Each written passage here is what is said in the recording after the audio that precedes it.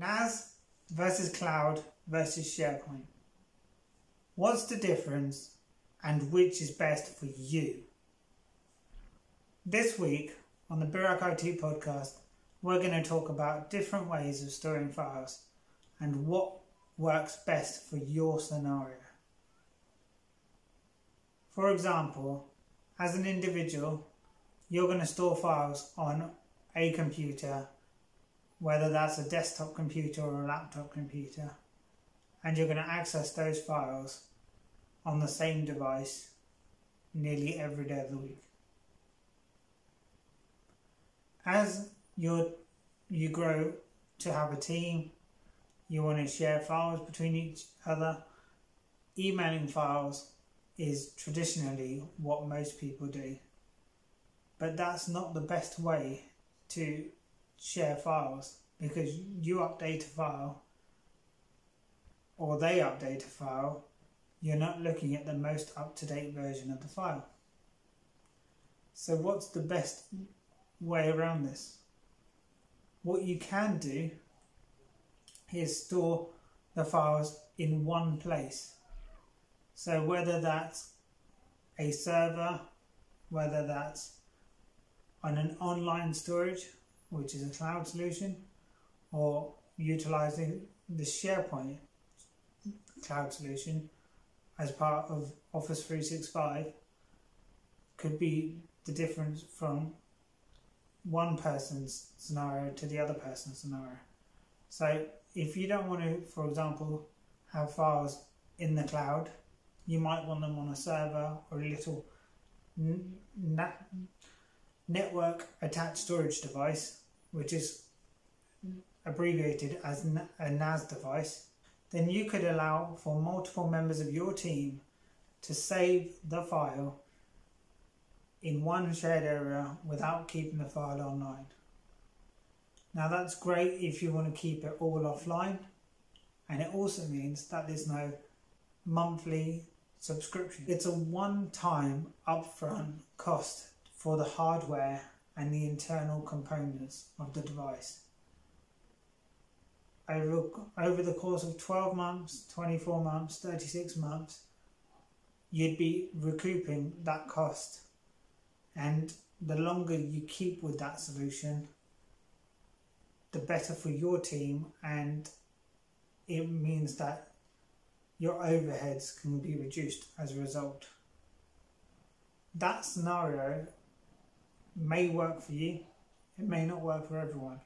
So the next solution is to store it on cloud storage, whether that's OneDrive, Dropbox, Office 365 as part of the OneDrive solution. It could also be G Drive and various other types of online storage systems. Now, I'm not going to go into the difference between those individual companies, but collectively, when you save files in those areas, they are personal to yourself, just like those files are on your computer. It also means that you could connect up a second computer, a mobile device, a tablet device, so that you can open that same file that you saved previously onto these other devices. So it gives you that flexibility of opening files in multiple locations and editing those files in multiple locations. So where this varies to the earlier scenario we talked about is that you don't have an upfront cost at the beginning, but you do have a monthly subscription cost. Now, if it's just yourself, you could end up saving money over the first option with the NAS device, because you're not investing in a certain amount of IT equipment, and as an individual, it's not going to cost you on a high monthly subscription. So you could financially be better off with this solution. And you've got the flexibility that you've got access across multiple devices. Now, if you're a growing team, then the next stage up would be utilizing shared online cloud storage. Now, the offering from Office 365 is SharePoint. With SharePoint, you've got the functionality where you can access the same files as team members. You can have restricted access to certain folders, and you can access these files across multiple devices. So whether that's your tablet, your mobile, your laptop, your desktop, and so on.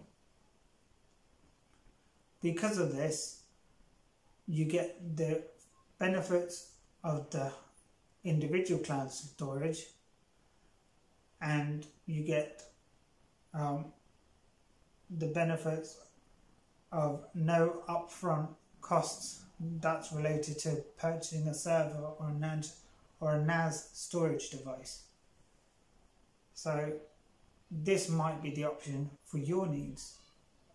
So as we compared, with the NAS storage option, you don't have a monthly subscription, but you have the upfront cost. With the individual online storage, you don't have the upfront cost, but you've got a subscription, which is a low cost subscription. And with SharePoint as part of Office 365, you have the monthly subscription that you pay for as your team's growing, but you don't have the upfront cost as well. So they're the three different models of if you're going to use local storage, online storage, or shared online storage. Now, if you want to know more about these solutions for your business, please drop us a comment below. Subscribe for more videos from our team. Thanks for watching and have a great day.